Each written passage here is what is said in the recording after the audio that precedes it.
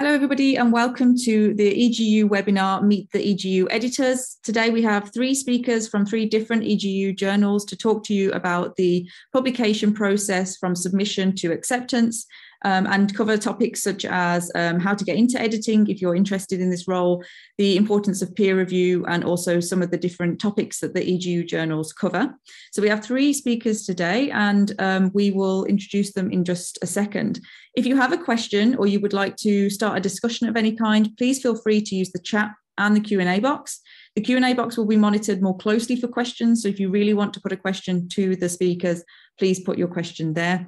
But otherwise, the chat will also be moderated. So firstly, I would like to introduce Juliane Dannberg, who is an editor for the Solid Earth Journal of EGU. All right. Hello, everyone. So so first I wanted to give an overview about myself. So I'm an assistant professor at the University of Florida. So I've been there since 2019. And I did my PhD in Germany at GFZ Potsdam. And then I did different postdocs in the US at Texas A&M and Colorado State. And for a while, I was also a project scientist at UC Davis. And so my expertise is that I am a geodynamicist. And so my research focuses on different processes that affect mantle convection, and in particular, mantle plumes and mantle heterogeneity. So for example, I'm interested in phase transitions, melting in the mantle, magma dynamics, and the evolution of the mineral grain size. And I'm also one of the principal developers of an open source geodynamic modeling software that's called Aspect. So I'm sort of both in geodynamics and also a bit into applied math. And in terms of like being an editor, I'm an editor for like a topical editor for Solid Earth. And I've I started doing that a bit more than a year ago. So it's basically, I just started out with that. And there are many things that I'm also still learning about, like what it means to be an editor and what I have to do. And for Solid Earth, the idea is that with the editors, it has a few executive editors, but then it has many topical editors, and they are each like a specialist on a given topic. So that means after you submit your paper to Solid Earth, then the executive editor would decide like which topical editor would be the right person to handle this paper. And that's based on a number of keywords that you would submit with the paper. And so since my expertise is geodynamics, I usually handle geodynamics papers. And yeah, you can also have a look at the Solid Earth website where all of the topical editors are listed. So next, I wanted to say a bit about the journal Solid Earth. So in general, as it says, it's about solid Earth. So like it covers multidisciplinary research on the composition, structure, and dynamics of the Earth from the surface to the deep interior, and at all spatial and temporal scales. And it has 4 specific subject areas that are core and mantle structure and dynamics, crustal structure and composition, tectonic plate interactions, magmagenesis, and lithosphere deformation at all scales, and the evolving Earth surface. And so what that means is pretty much if your work, like if your research is on anything that has to do with the solid Earth, you can submit a paper to Solid Earth. And even if you work on the outer core, even if it's not solid, that still is also fine. And then the study can be on observations or experiments or also a theoretical study. And like especially methods papers are also welcome too. So there's a separate category for methods papers. And one question was also like, is it more shorter papers or longer papers? And like there are different categories. There are also like shorter commentaries. You can also make your paper as long as you want, but there are page charges. So if you make your paper really, really long, then you have to pay more for it.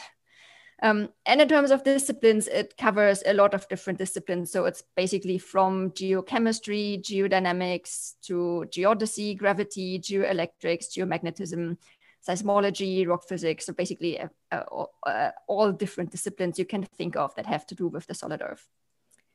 And one thing that I wanted to go a bit more into is the review process, because that's a bit different from many of the other journals. And the idea is that the review process is open and interactive. I can maybe also, so there's like a specific, there's a link on the Solid Earth website where basically that just covers like how does the research process work, the review process work. I will just like paste that into the chat. It even has a picture. And the idea is basically that, so once you submit your paper, I mean, the executive editor like picks a topical editor, and then the topical editor can say, oh, does it fit within the scope of the journal? And does it look like it's like it has good scientific quality so that it can be sent out to peer review? And so once I, as a topical editor, would say, yes, that's fine, then it will be posted like openly in Solid Earth discussions. So like everyone could then see, oh, this paper that you submitted, that's like under review in Solid Earth. And it's the preprint is basically already online.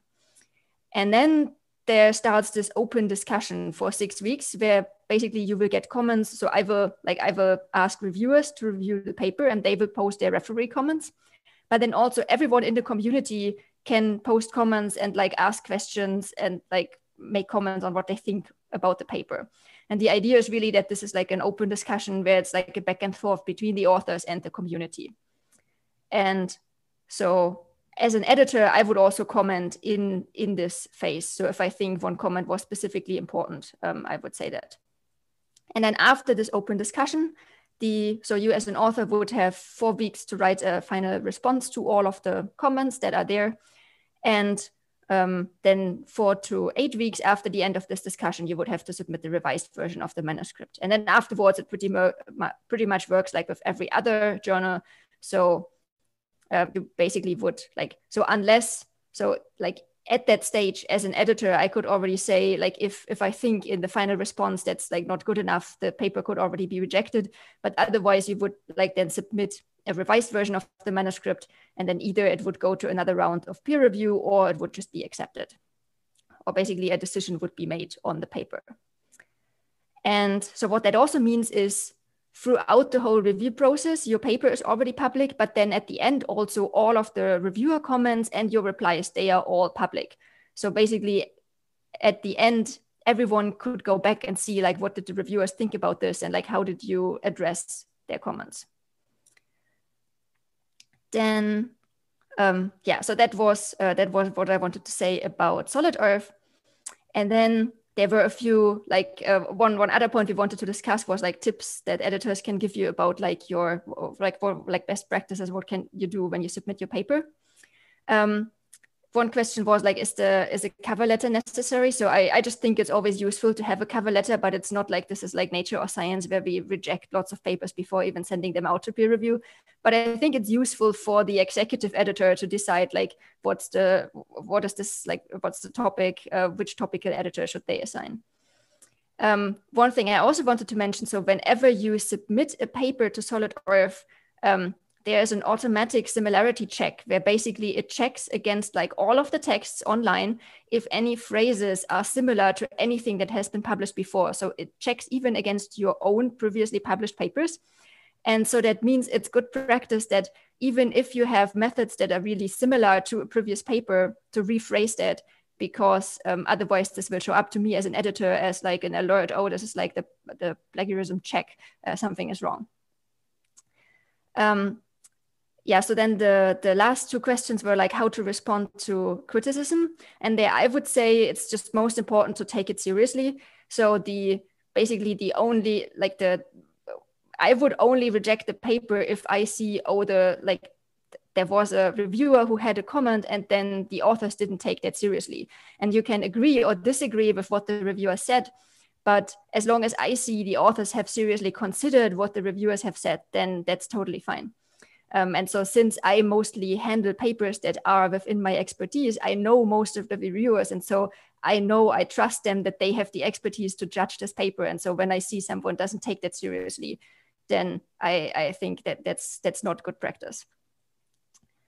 And like so far, I only had to reject 1 paper. So I don't have that much experience with like what's not good to do. And then the last thing was like, should early career scientists also review papers? And I think, yes, absolutely. And we always strive to have diversity within our pools of reviewers. So there have to be at least 2. So I always try to assign like 1 early career scientist and 1 more senior scientist, or like people from Europe and the US and from different communities and different backgrounds. And I think because everything is public in the end, that's also a useful opportunity to learn about like how to do a good review and how other people review. And so the only problem for early career scientists, if neither the authors nor me know your name, then it's hard to assign you as a reviewer. So that's pretty much the only thing that, like, if I know someone and I know they're an expert as an early career scientist, I would also assign them as a reviewer. All right, so that was everything I wanted to say. Thank you so much. Now I'd like to introduce Dr. Georgina King, who is an editor for the Geochronology journal, which is one of the newer EGU journals. Thanks very much. So hi, everyone. As has already been said, I'm an editor for Geochronology. Just before I talk about the journal, I'll just give you a brief overview of my career to date. So I'm presently an assistant professor at the University of Lausanne in Switzerland. But before that, I started life as a geographer, actually, at the University of Oxford before doing a PhD in earth sciences at St Andrews in Scotland. So I changed to kind of harder science progressively. But even during my bachelor degree, I started to work on the luminescence dating method, which is my particular field of expertise. So I'm really interested in developing this technique and applying it to novel geomorphological questions. So trying to answer unresolved debates by modifying the method. After my PhD, I held postdoc positions at Aberystwyth in Wales before moving to Switzerland to the University of Lausanne.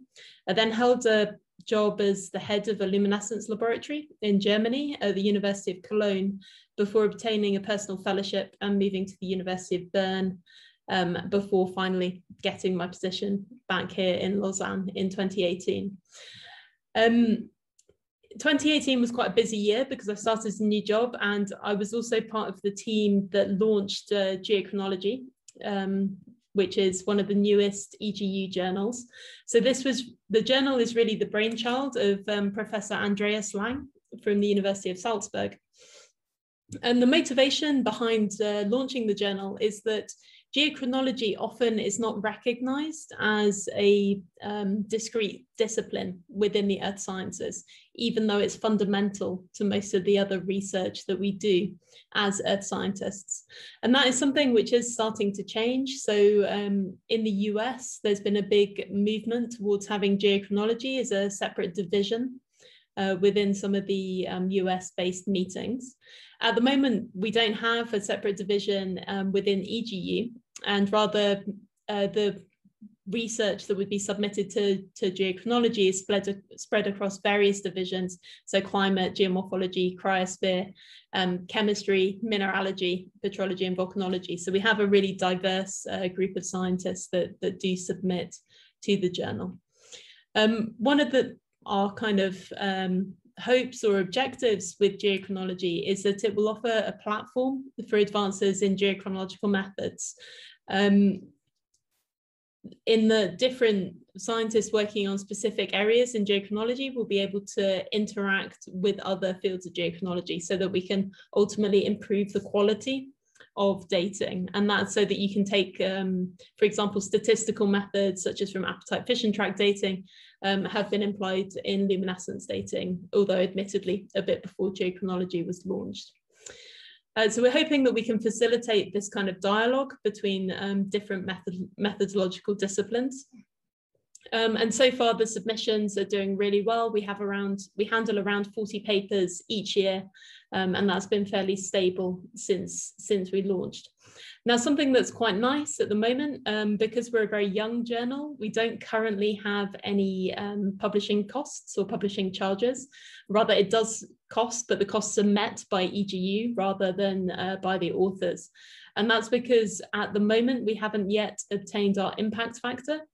Although we've recently been accepted to be listed in Scopus, and that's the first step towards obtaining an impact factor, which will hopefully come in the next couple of years.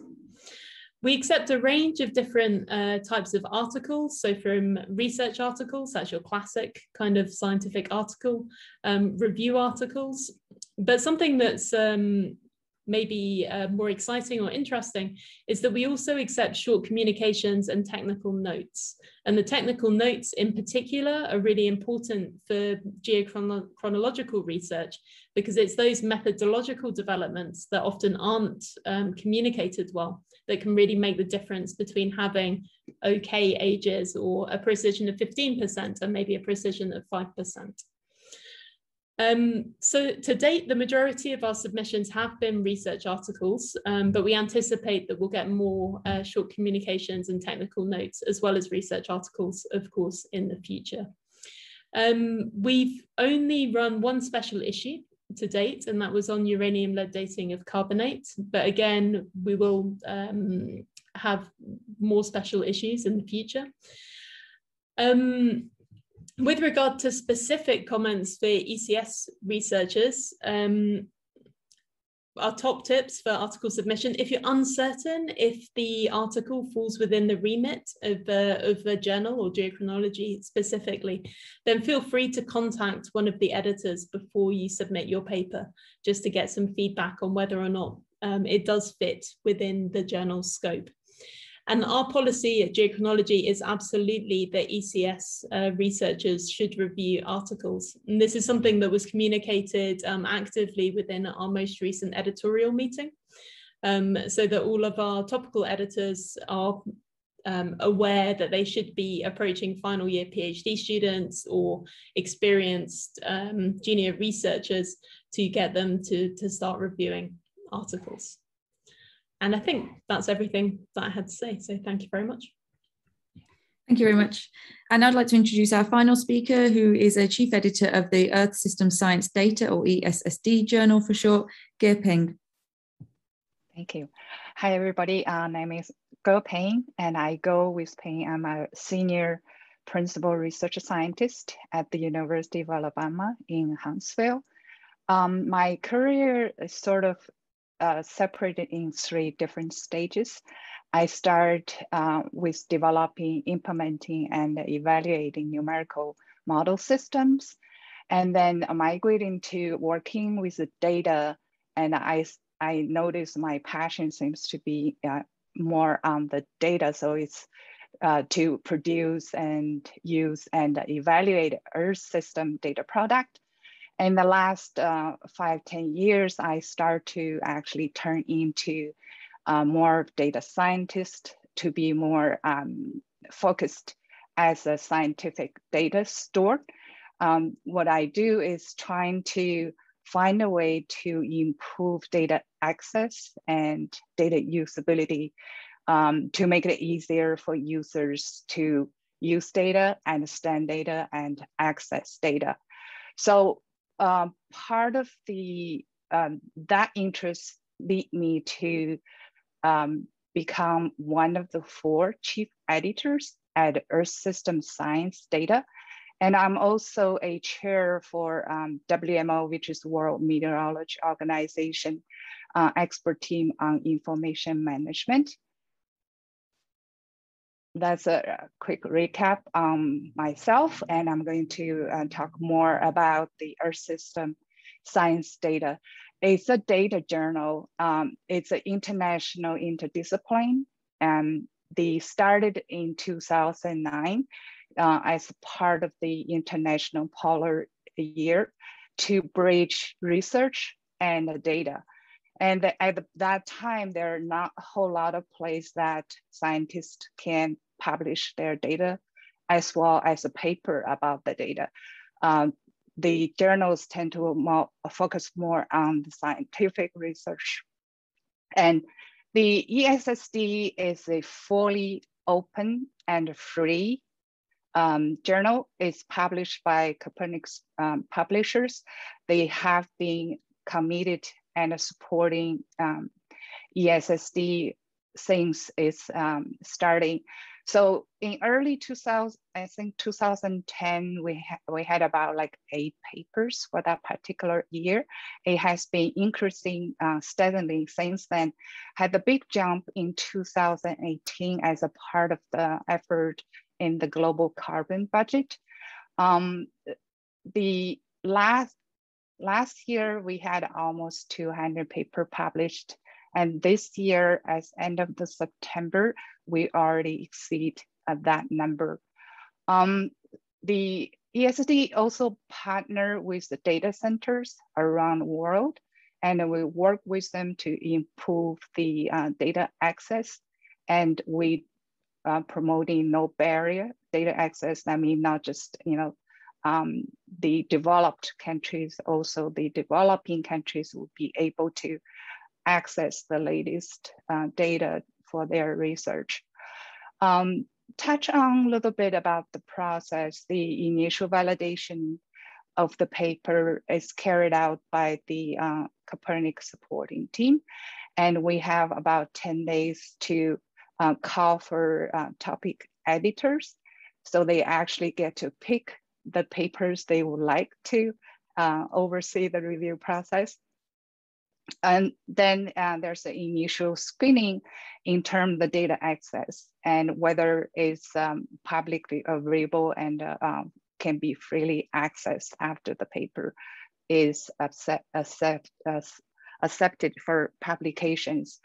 And then 6 weeks interactive review process, as Julian has mentioned, very similar to that process, and during which community can post their comments along with the peer reviewer reviewers. The authors are also encouraged to post their responses. And at the end of the 6 to 8 weeks interactive review process, the topic editors would take a quick look, make an intermediate decision, see whether the paper should go ahead and whether the paper should be rejected based on the review comments. I should mention at the first initial screening, that also including whether the paper is out of scope. For the ESSD, we focus on data and some the basic validation result to support the quality, to demonstrate the quality of a data set is encouraged, but not extensive analysis paper.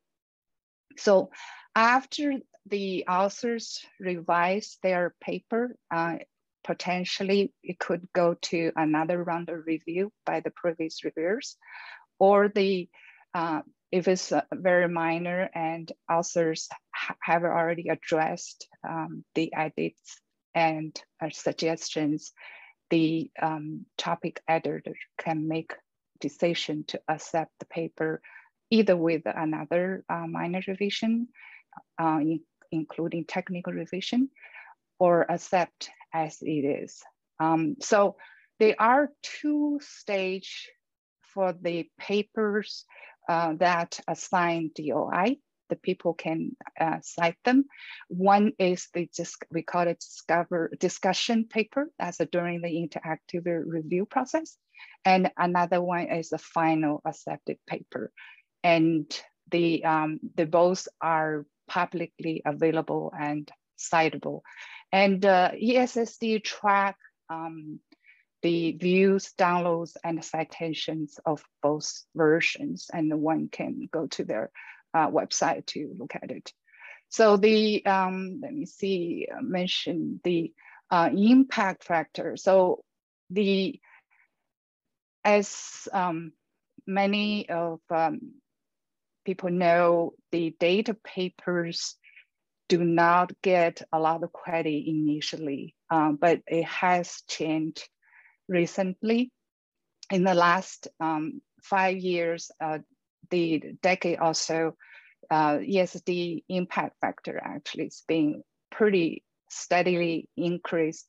And this last year is 11.3 and is top 3 geosciences journals. Although that's a great accomplishment, but ESSD is really focused on sharing high quality data product around the world. So that's something about the journal as far as the papers. And I'm going to, I think Julian and Georgia have provided a lot of good comments. And I'm going to try to see from the scientist and the editor perspective, and more from the people who are trying to publish.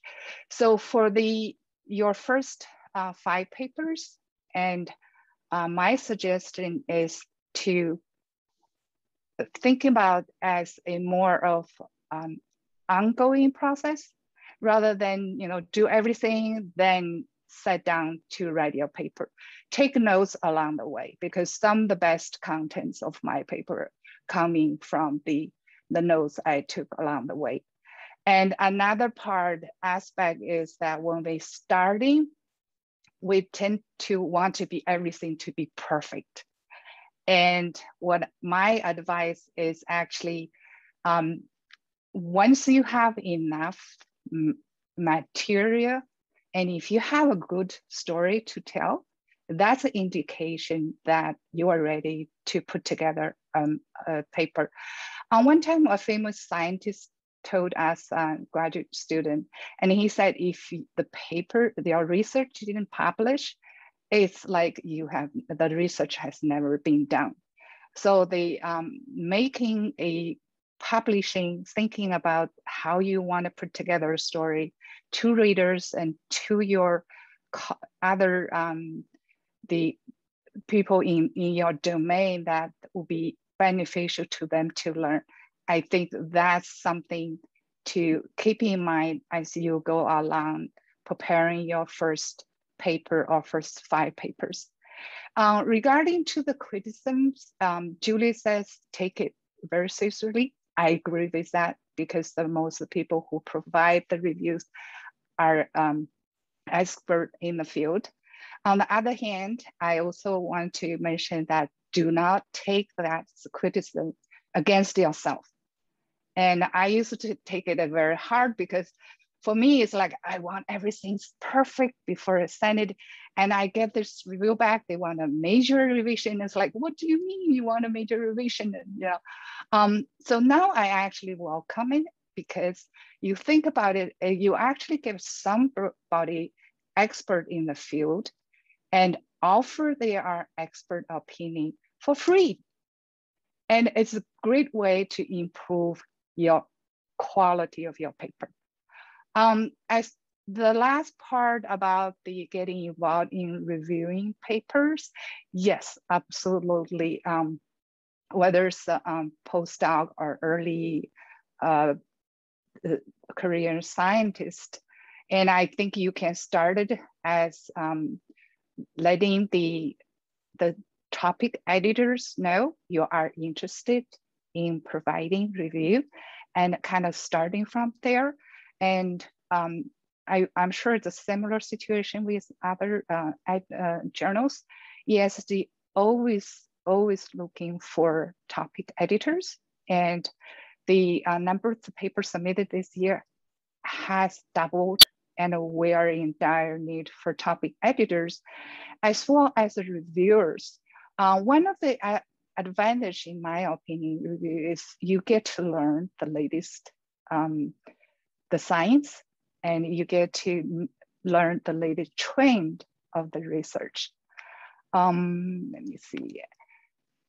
Yeah, I have something about the select data repository at the journals, but I think I'm going to stop here, and probably we will discuss that in the later part of this meeting. Thank you very much.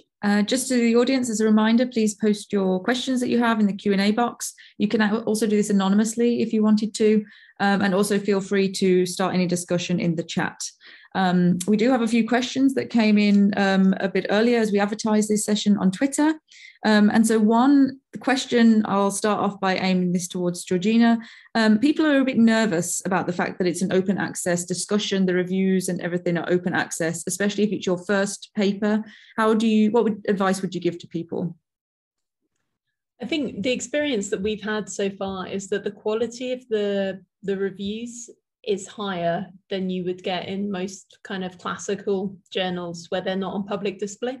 So I think, yes, there's no guarantee that you won't have a critical evaluation of your work, but ultimately critical evaluations of our work make the research better. And as Peng said, it's really important not to take those criticisms personally, to step back, digest it, maybe take a day off, drink some tea, eat some chocolate, whatever, and then come back to the reviews and really think, about what people have said, because it is a real privilege actually to get critical scientific feedback on your research. But coming back to the open review issue, I think you should not be put off by that process. I believe it will be the future way the publishing goes, and really we're kind of ahead of the game with EGU by having this open review process. Thank you very much.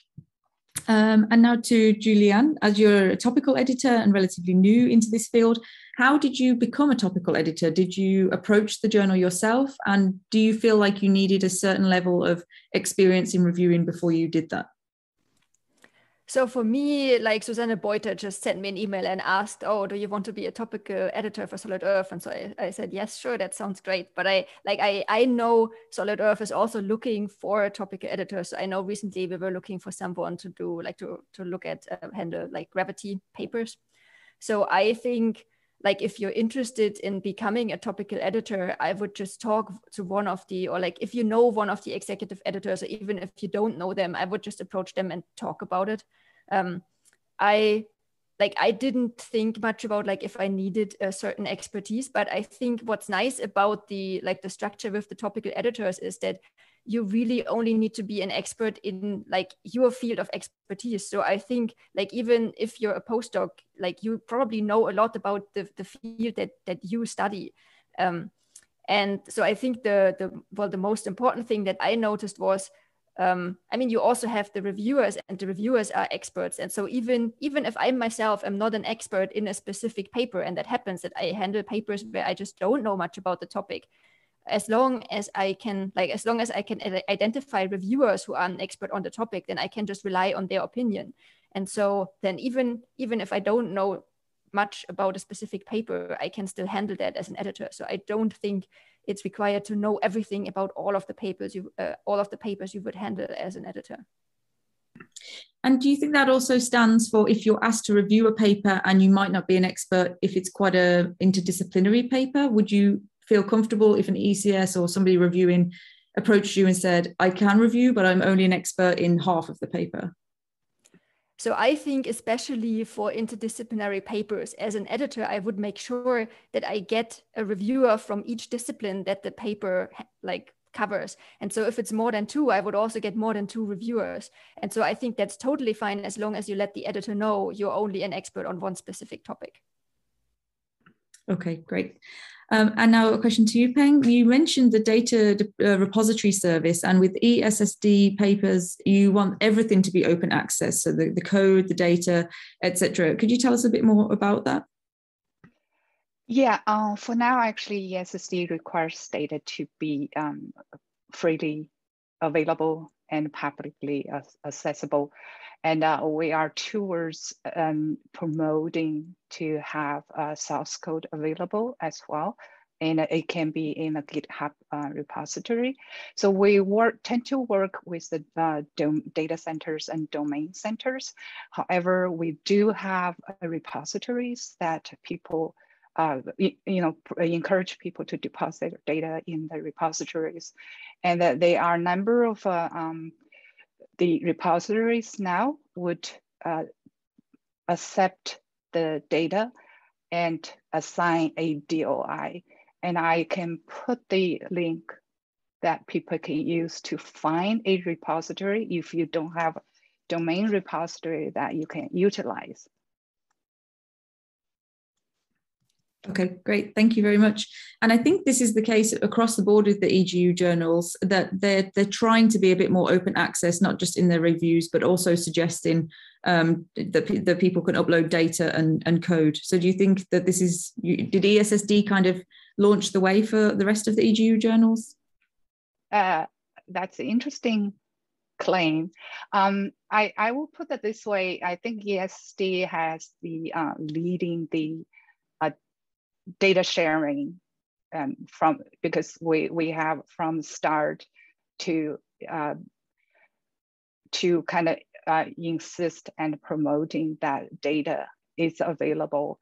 I think EGU journals, I think Georgina probably can say more about that, and has been the promoting open access in the last 5-10 years. I think it's really gaining more and more momentum.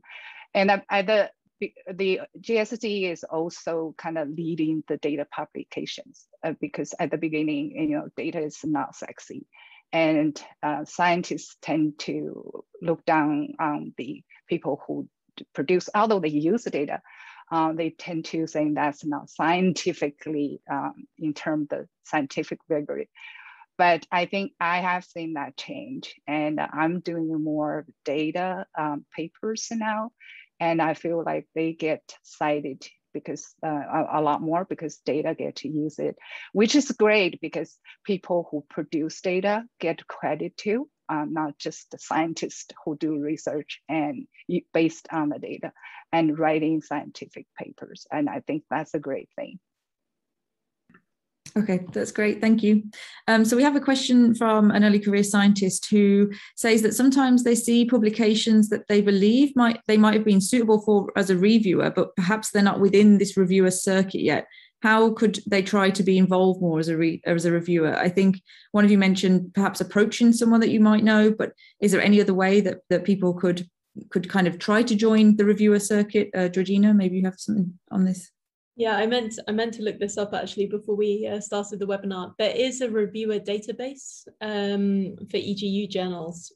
I'm not entirely sure how you enter the database, whether it's because you've previously reviewed for EGU, but that's something I believe that exists. So if you're interested in being a reviewer and you haven't been approached, if you contact the executive editors of your particular field journal, then they'll be able to check that for you. Sorry that I can't give you a conclusive answer.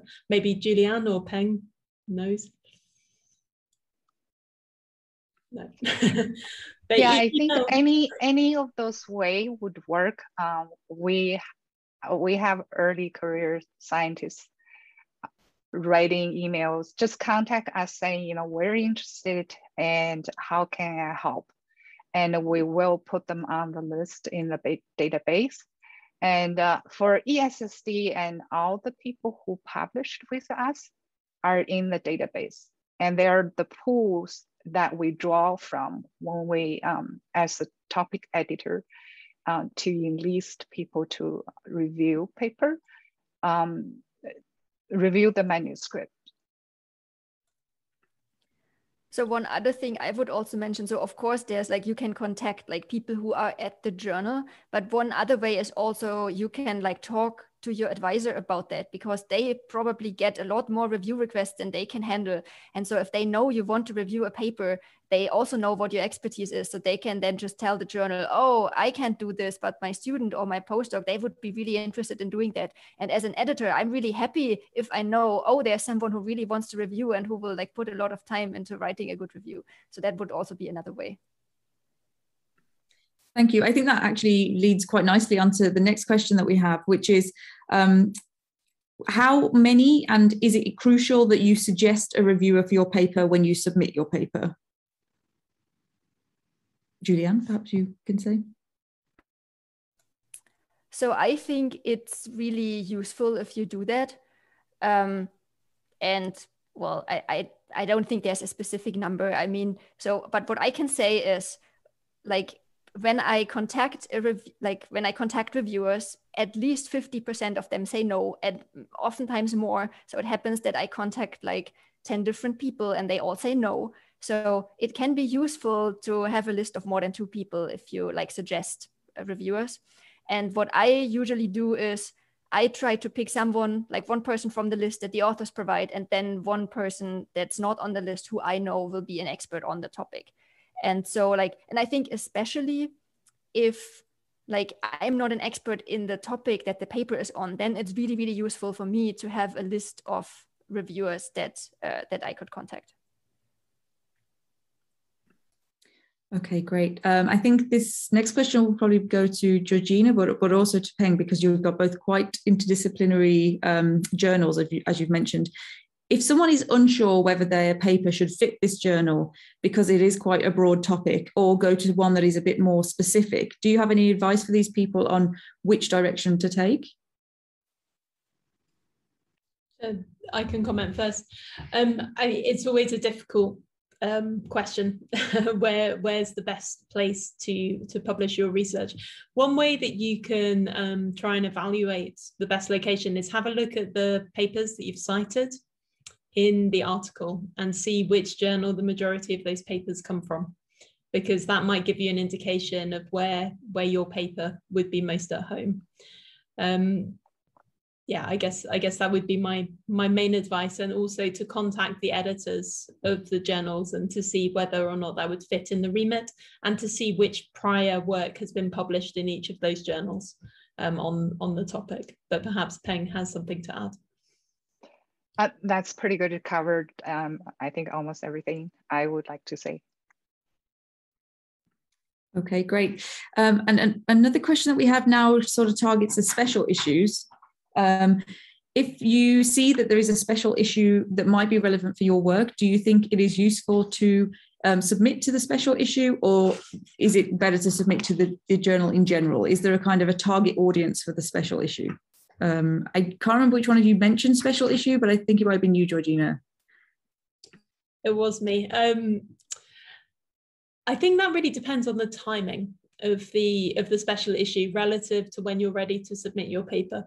So special issues often have deadlines. Deadlines are a good thing in terms of getting articles finished, but you also don't want to rush and submit something that's not ready. So if we had a special issue in uranium-lead dating of carbonate, if you're working on exactly that, then I think that would be a fantastic place for your research. If you're working on uranium-lead dating of zircon, then although it's the same uranium-lead dating, it's not the right avenue for your article. So you do need to consider. Another thing to think about is sometimes special issues have page restrictions. And then that would mean writing your research in a particular way, which may or may not be appropriate. If it's one paper that you've produced from all your PhD work, then it's probably a longer article, and being restricted to 6 pages or something would not be in the best interests of your research. Okay, that's great. Thank you. Can I add something to that? Okay.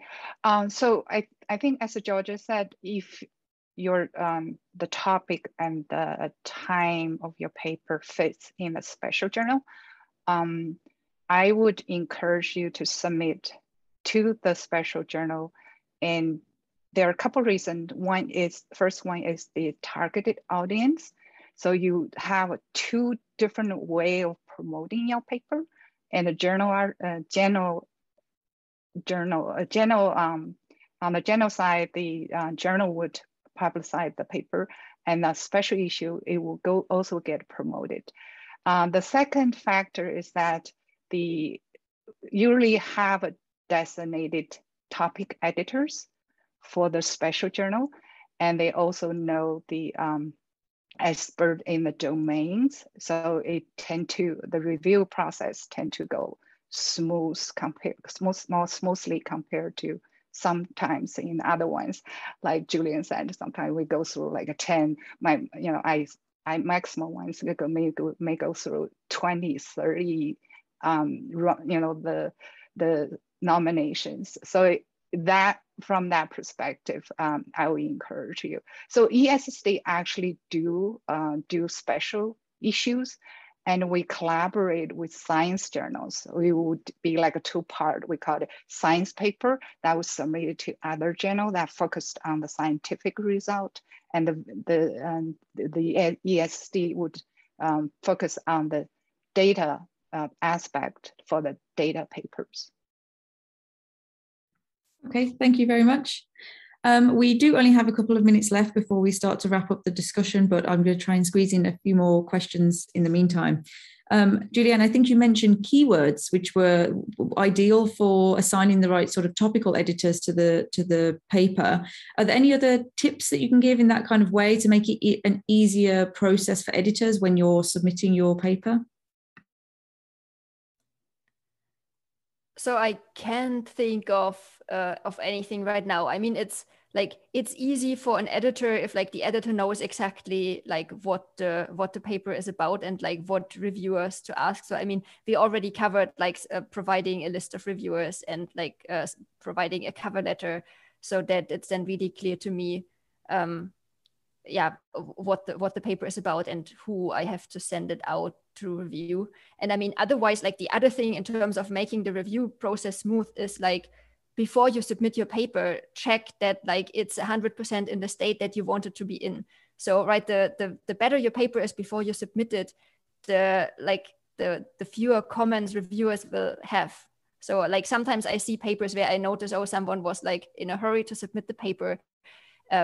And like something is like, even it's like if figure captions don't fit to the right figure or something like that. So I would just say like, just make sure that your paper is in the quality you want to see it published before you submit. And I think otherwise the process is really straightforward. So like as an editor, I find it really hardest, like the first stage of like, if I have to ask a lot of reviewers and then they all decline. So like, I think that's a good point to like have a list of reviewers that I can send the paper out to. And again, just going back to touching on the sort of open access sort of side of things, sometimes I think people are unsure of where they can use the figures and the information going forward with it being an open access paper. So are people allowed to sort of redistribute these figures if they have a blog or a website, or perhaps they want to, you know, show some results at a conference, or do they still have to go through some process to ensure that the right person is cited? I should probably say who should answer this question. Peng, perhaps you can take this one. Yeah, all the journals have the usage license.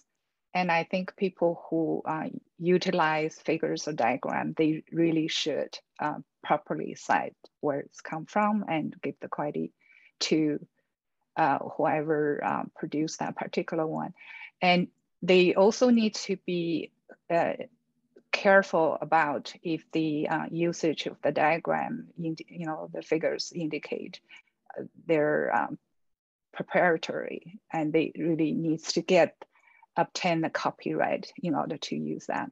But I think currently most scientific papers are under the CC, the common license that you can use and freely distribute it if it's for non-commercial purpose, or some even just to communicate. It should be no problem, but definitely pay attention if it's not depends on the type of a license.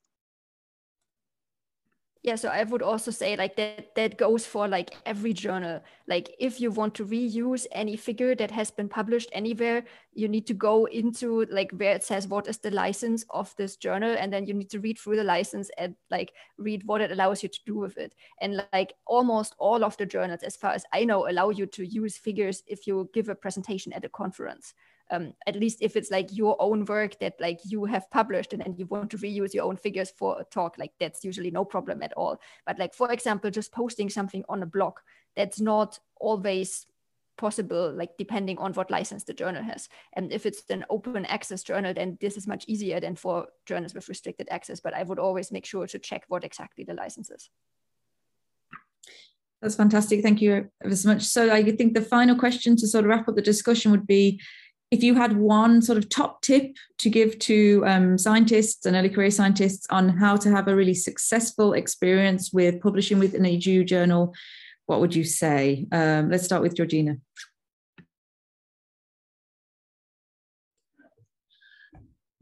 Top tip, I guess just do it. Just do it. Don't hesitate. Go through the process. Enjoy the open review. Profit from the feedback and the fact that you can have that discussion in public, and maybe try and discuss with your peers and encourage them to join the discussion on your work, because yeah, I mean, it's a great opportunity to get that feedback. Peng? Yes, I agree. Just do it, and the practice make it better. And also try to think about rather than what you have done, what you did, try to think about what the message, what the story you want the reader to learn from your work. And Juliane, finally. Yeah, so I just want to add, like the open review process is like, I found it less scary than I thought initially. So I also was afraid of like, oh, like this means like all of the people in the community then now suddenly can like comment on your paper and you have to reply to all of those comments. But like in the end, when I like, so with as a co-author submitted a journal to one of a paper to one of the EGU journals, I was like in the end, this was much less scary than I thought. And it was like more similar to other journals review processes than I had thought. And so for me, it was a really good experience. So I would also say, yeah, just go ahead and submit to one of the EGU journals. Thank you so much to our three speakers today. We really appreciate your time and your top tips for a successful publication process. For anybody who would want to continue the discussion a bit more, in a few weeks' time, this webinar will be uploaded to our YouTube channel, the EGU YouTube channel. So take a look on there. And also if you want to pass on the link to any of your colleagues who might be interested. So for now, thank you very much for joining and goodbye.